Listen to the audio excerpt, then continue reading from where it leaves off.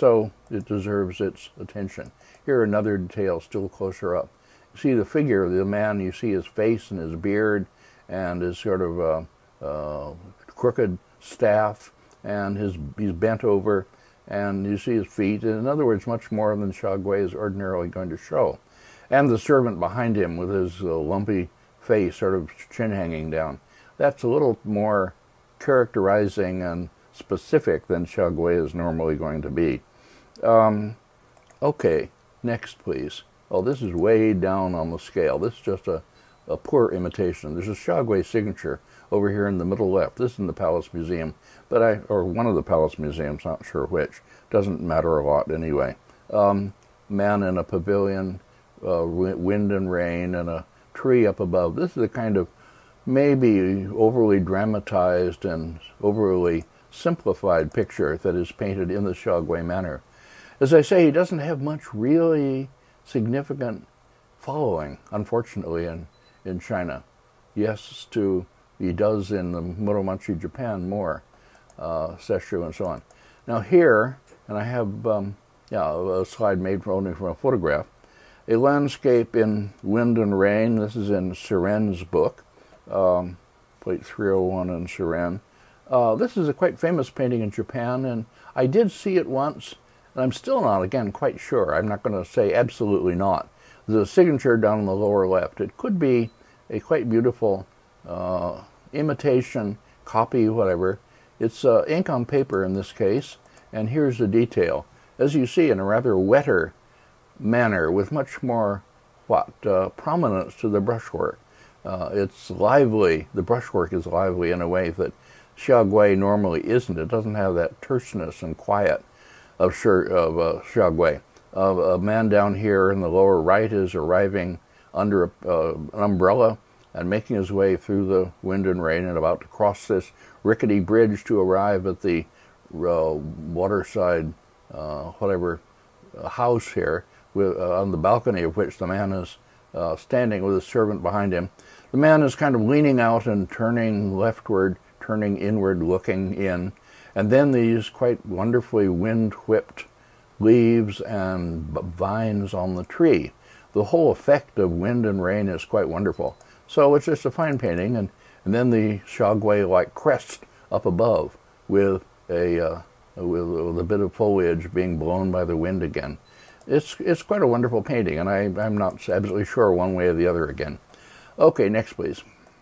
This conversation on a riverbank, two people seated on a bank here under a pine tree hanging down from a heavily overhanging cliff, ink on silk, album leaf originally folded in the center, further shore with bamboo dimly seen. This is an imitation. It was in the Chinese Art Treasures exhibition. It was not my choice. It shouldn't have been, I think. I'm pretty sure it's signed. Anyway, yes, it is somewhere. But in the Chinese Art Treasures exhibition, as I say, you can see it there, but not the real Shaogui. Imitation.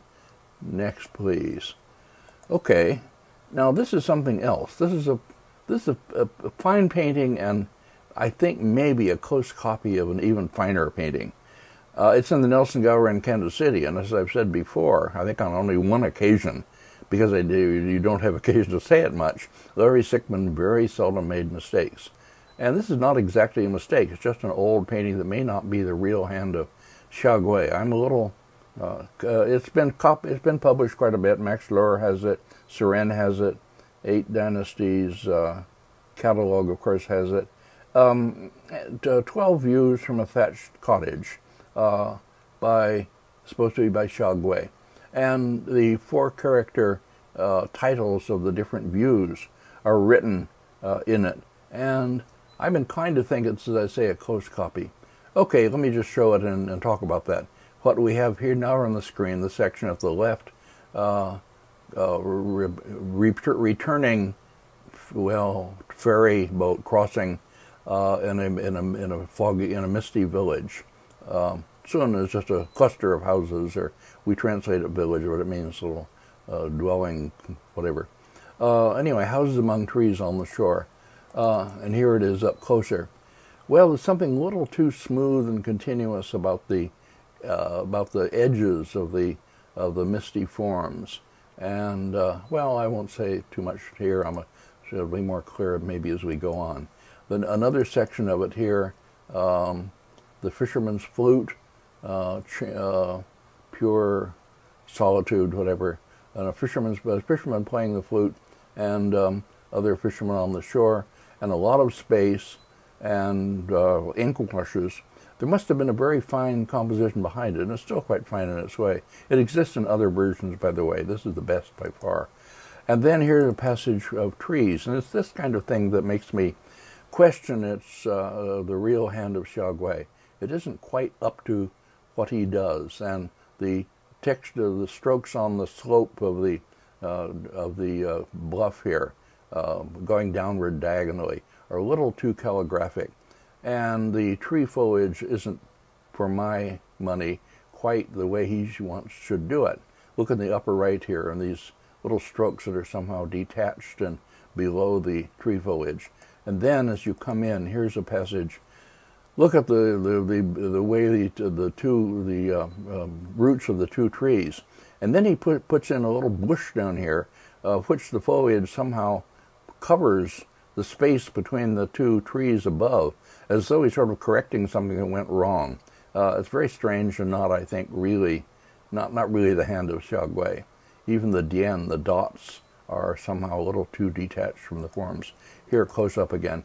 Yeah, this passage bothers me particularly. I don't think that Xiaogui would have done it this way, or as I say, it's as if he's covering up a mistake. You cannot quite read this spatially, why this little bush comes and somehow obscures what seems to be the land mass beyond. Okay, then here at the end, it's quite beautiful, and it's been much admired by many people, and it was bought by Sickman, which means it can't be other than a fine painting. So I have the greatest admiration for him. As I say, he practically didn't make mistakes.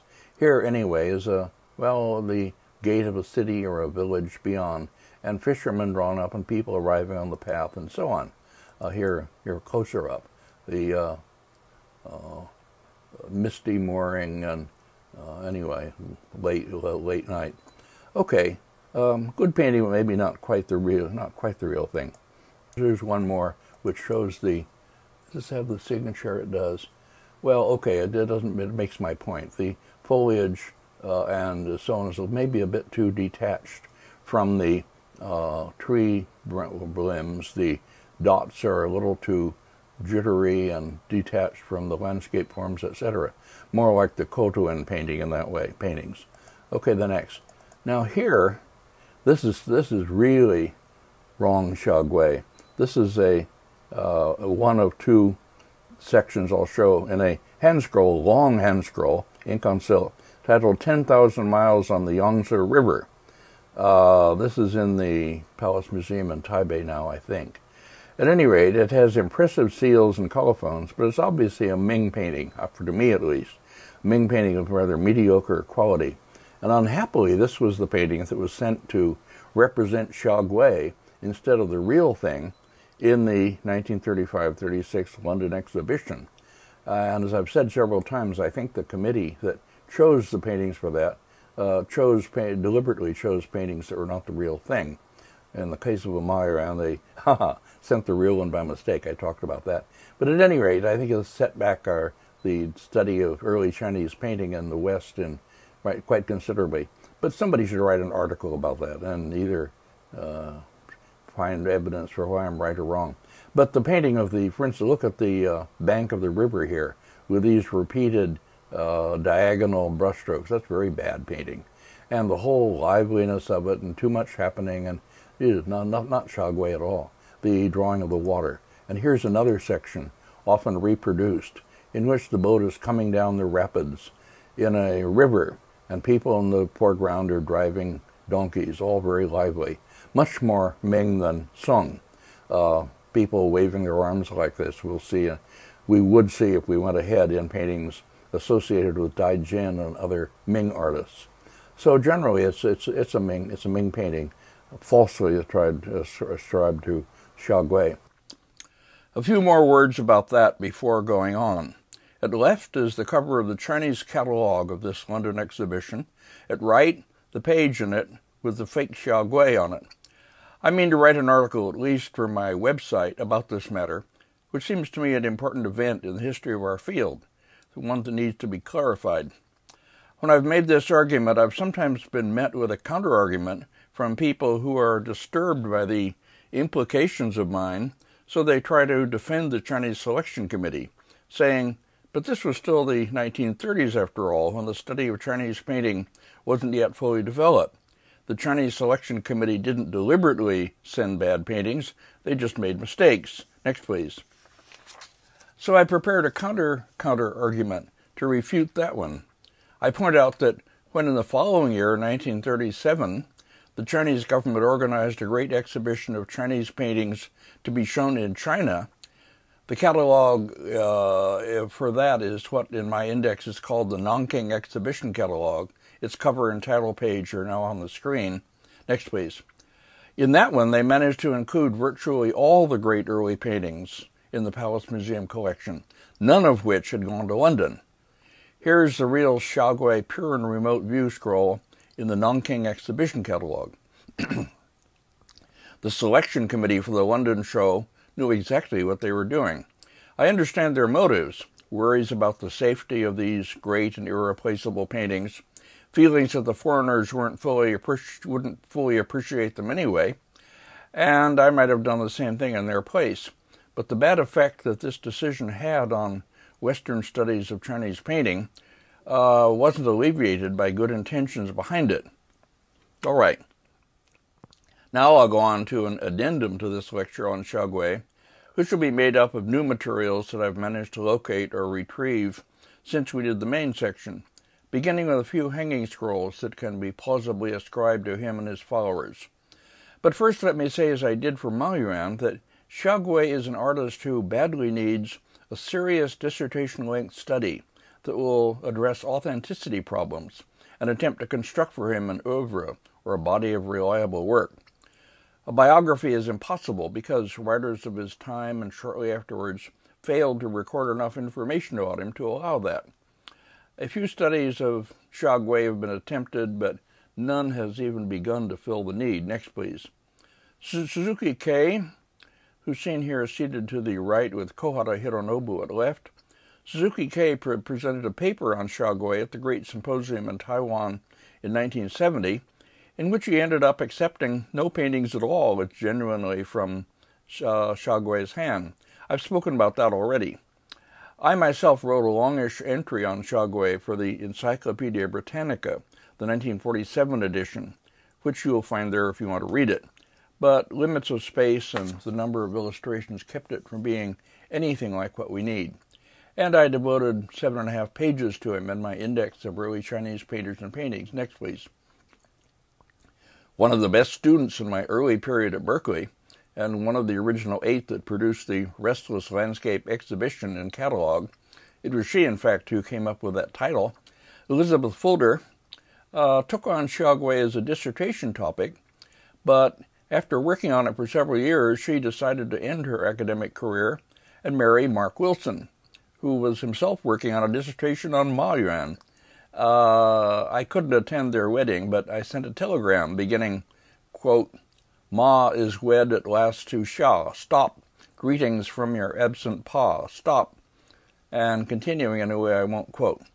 So neither of them finished their dissertations. He became the director of the Nelson Gallery, following Larry Sickman. She founded the highly successful firm Asiatica, which makes elegant women's wear from old fabrics that she finds in Japan. She had begun as a design major. And the age of doing one artist's dissertations, especially for Southern young artists, is pretty much over anyway. Okay, now on to some more paintings by and ascribed to Xiaogui, beginning with, next please, this large hanging scroll in the old Freer collection,